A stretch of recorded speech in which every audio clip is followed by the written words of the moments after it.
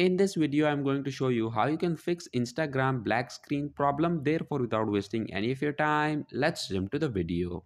So the first thing you need to do in order to get rid of this problem is to make sure that your Instagram is up to date. So for that, open Play Store and search for Instagram.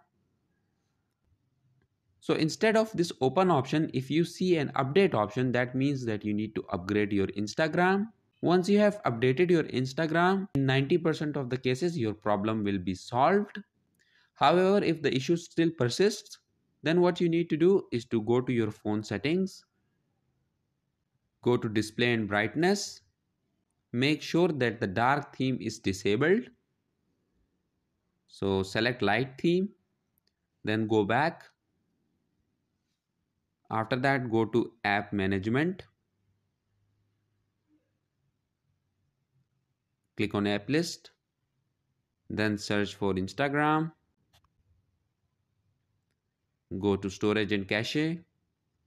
And from here, all you have to do is to click on this clear cache and then click on this clear storage option. Once you have done that, most probably your problem will be solved. But just in case if you are facing the same issue, then what you need to do is to open your internet browser and you need to download a previous version of Instagram. For that, you can use any website like APK Pure. From there, you can download a previous version. So that was it for this video, and I'll see you guys in the next one. Peace out.